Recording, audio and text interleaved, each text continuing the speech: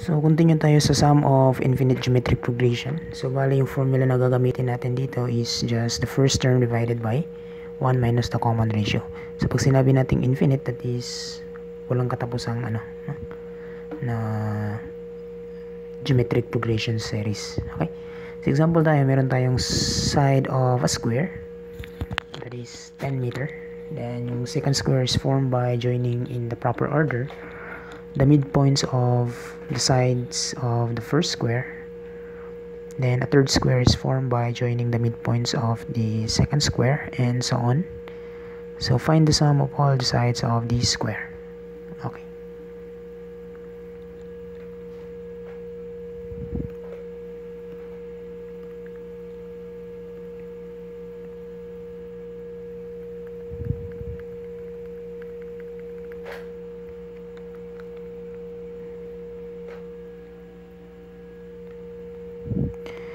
So,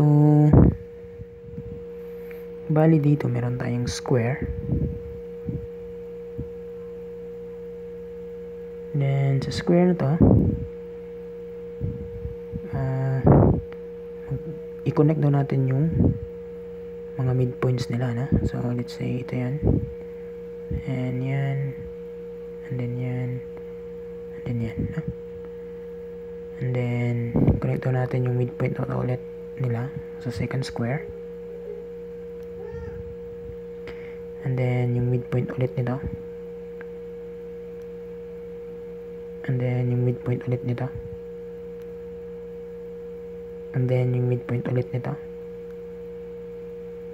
And then yung midpoint ulit nito.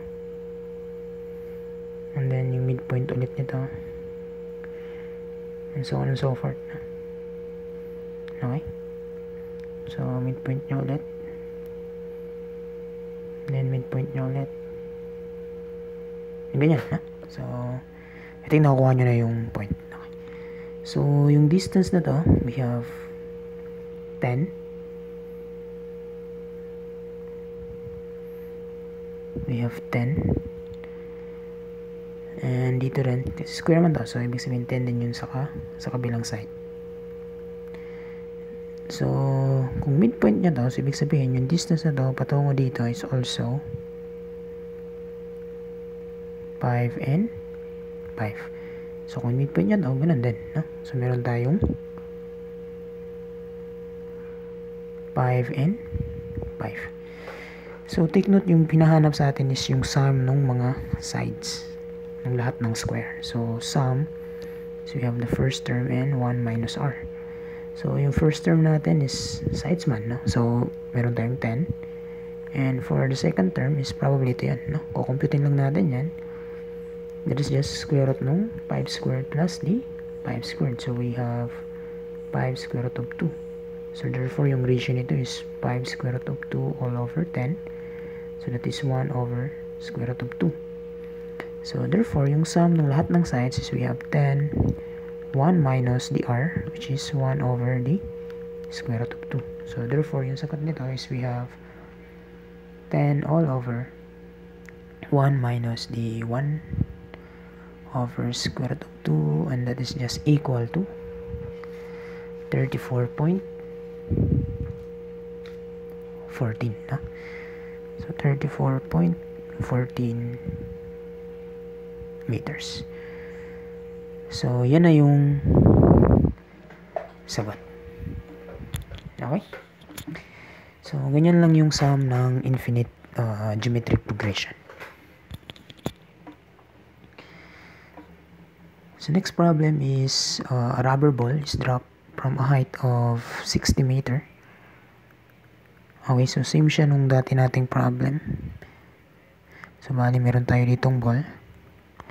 Yung height nito is meron tayong 60, no? So, bali magda-drop yan, then mag-rise yan, no? At 2/3 nung distance. So, 2/3 ng distance nito, tsaka 2/3 nung distance nito. So, it rises 2/3 of the height.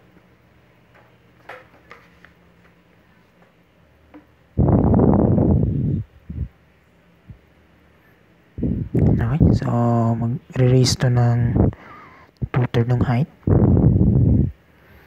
And then, dito rin, mag-raise siya ng 2/3 ng height. 2/3 ng height, 2/3 ng height, 2/3, 2/3, 2/3, hanggang mag-stop siya. Okay? So, yung tinatanong niya, ano daw yung distance traveled ng ball before it comes to rest. So, ito yung tinatanong niya. So, ito yung starting point. 60 plus yung ito, plus nito, ha? Plus nito, plus nito, plus nito, plus nito, plus nito, hanggang mag-stop siya. So, yun yung tinatanong.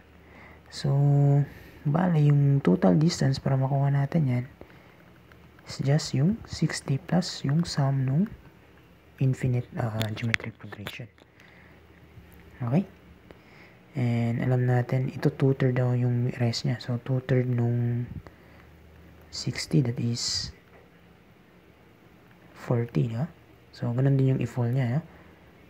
2/3 din ng 60. So, therefore, yung first term niya is just 80. Pag dito naman, yung erase niya ulit, 2/3 nung 40. So, therefore, 2/3 ng 40, that is equal to 26.67. Then, yung i-fall niya din is also 2/3 nung 40. So, therefore, that is also 26.67. So, yung second term is just twice nung 26.67. So, we have now the second term, and that is 2 times 26.67. Therefore, we have 53.34. Okay? So, ibig sabihin, makukuha natin yung common ratio nila ngayon, no? Which is A2 over A1. So, we have 53.34 all over the 80. So, 53.34 all over 80, that is 0.667. So, masolve na natin to. So, we have 60 plus the first term all over 1 minus the r. So, 60 plus first term is we have 80 all over 1 minus 0. Hindi siya kasya. Pagkasyahin natin. So, we have sum ng infinite geometric progression, we have 60. Yung sum ng infinite geometric progression that corresponds to rebound na. Then, we have the first term all over 1 minus r. So, therefore, this is 60 plus the first term, we have 80. And 1 minus 0.667.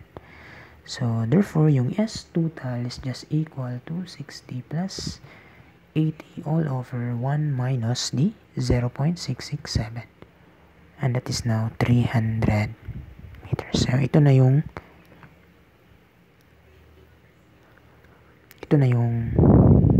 sagot. Okay, so I hope naintindihan yung sum ng infinite geometric progression. Okay? So, yun lang guys. So, continue na lang tayo sa next pa na videos. Thank you.